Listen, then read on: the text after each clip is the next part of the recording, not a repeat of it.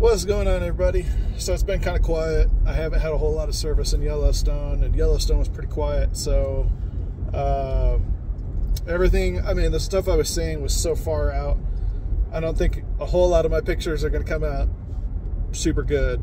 I got to see some cool stuff. Saw some wolves chasing a juvenile grizzly, maybe, I don't know, 1 to 3 years old, somewhere in that range. The grizzly walked up on the den inadvertently, and one wolf was kind of behind him, pestering him, and then he got to within like 20 feet of the den, and like 9 other wolves came out from it and kind of circled the bear, and the bear's turning around left and right trying to get at the wolves, and he ended up kind of bucking it out. That was super cool to see, but again, they were like 3/4 of a mile away, so I mean, my pictures are going to be like very minuscule, but I got to see it, which was super cool.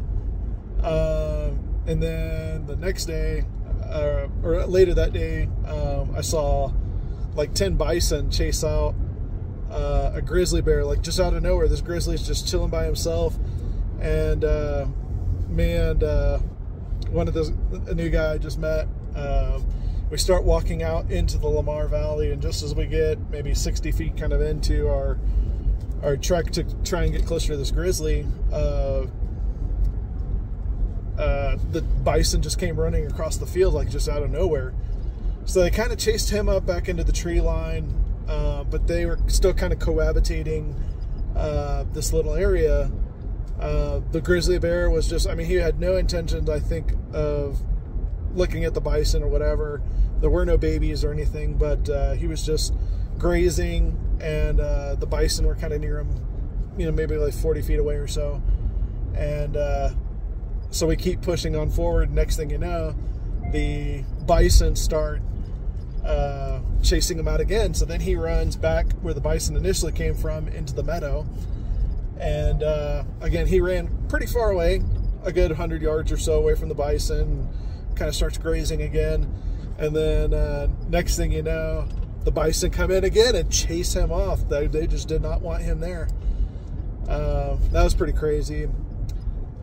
We ended up both deciding, because he had been there 5 days before me, we both decided to leave Yellowstone, which was kind of a crazy call because, you know, Yellowstone's known for their wildlife, but I think it was still just a little too early. I think I was a week too early in my planning to catch all the grizzlies coming out. So we both decided we were going to do one hike, turn around, and come out to Grand Tetons, because it's a little lower in elevation, a little warmer, maybe have more luck. So we do one hike, and I mean, we're not even 5 minutes into this hike, and out of Will's peripherals, he's walking in front of me. I'm about 10 feet behind him. Just out of his peripherals, he looks over to his left, and there's a black bear 60 feet away. We both stop, freeze, get real quiet. He's like, "Is that a cutout?" And right away I raise my camera up and start shooting. I think I got a few fairly good pictures of it, but it was feeding on a carcass literally 60 feet away from us on this trail.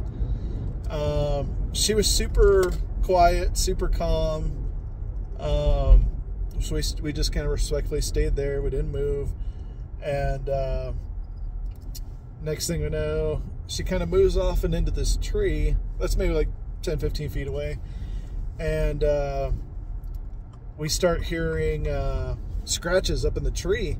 So we look up, and we notice that there is a cub, probably just a tiny, maybe 4-month-old, 5-month-old. I mean, super tiny. She's probably about yay big. But anyway, she's there, and so we're both kind of moving back and forth quietly, taking photos, and the mom is showing no aggression whatsoever. She's super relaxed. She's just snacking on this carcass that is pretty well picked off at this point, but nonetheless, she's snacking away. The cub is just kind of climbing up and down the tree. So we sit there for maybe 40 minutes or so, and then then we head off out to down the trail a little bit, try and see if we see anything else, see if the mom's gonna wake up. She was so relaxed, she ended up taking a nap just under the sorry, I'm looking for grizzly bears right now in Tetons. She was so relaxed, she took a little nap at the base of the tree. And anyways, so we ended up moving on over to Grand Tetons. Weather was rolling in, which was also part of the factor of our decision. But looking for grizzlies. So we make it all the way out to Tetons, and it's starting to kind of rain intermittently. And anyways, we drive around a little bit. We see a moose. Nothing super spectacular.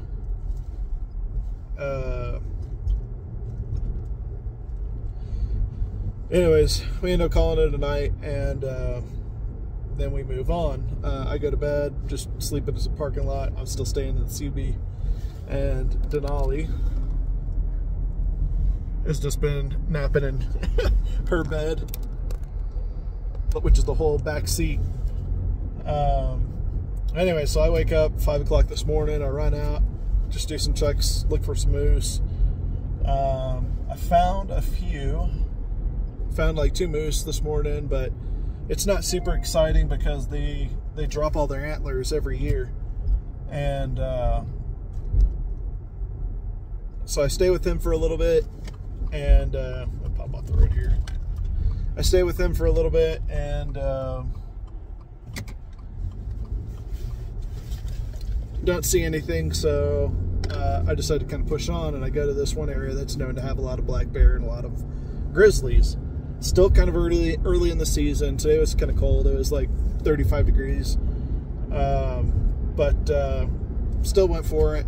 It's always worth it to go and fail than not and don't get anything. So I push on to this one area where some people spotted some grizzlies, and I saw Mom and 3 cubs, which was pretty cool. But again, they're super far out, so it doesn't make for exciting pictures. And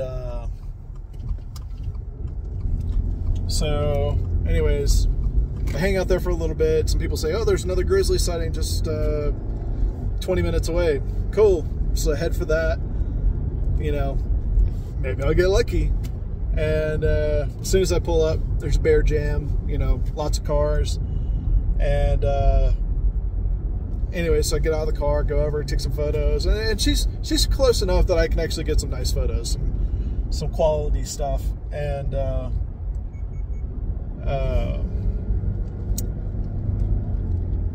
my cruise control set. So I get some nice photos, and we're kind of playing the leapfrog. She's kind of eating and grazing, and like she's walking at a good pace to where you have to be in front of her, otherwise you're gonna lose her.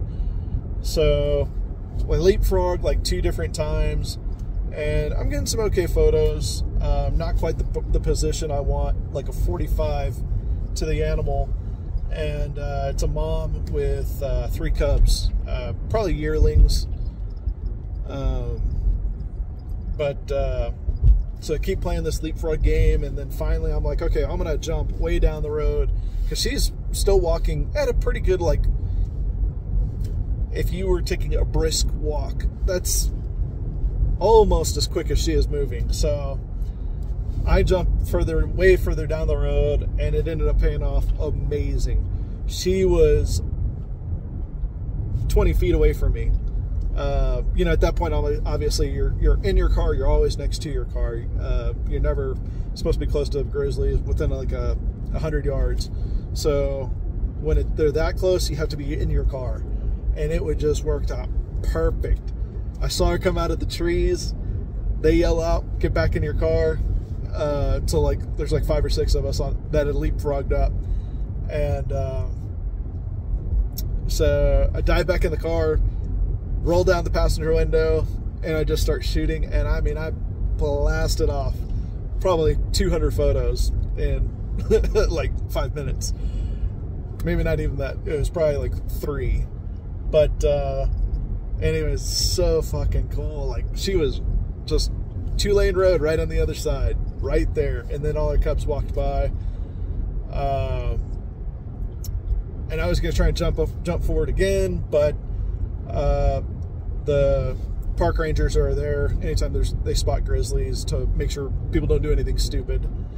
And at that point, since it was right on the road, I mean, walking right on the shoulder, they ended up hazing her. They honked the horn to scare her back into the grass.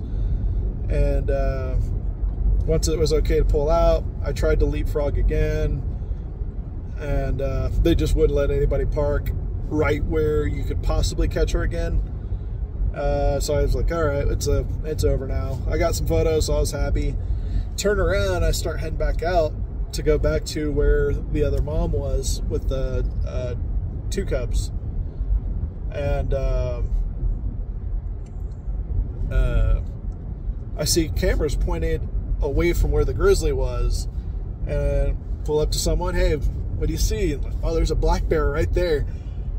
And so I pop out, get some photos, and yeah, it was just an old black bear, you know, real gray in the face, like me. And was able to pop off some good photos. But now I'm on my way back to the first set of grizzlies I saw, to see if she maneuvered out of the valley she was in, closer to the road on the opposite side from where I was. But so far, it was a good call. Good call, you know, leaving Yellowstone and coming out to Grand Tetons. Still working on getting my bear hours. Of course, all the exploring and everything, you know, still counts for hours. So, you know, I'm still grateful to be out here. But, yeah, we'll see. I'm about to pull up now, and let's see if she crossed the road. Boop!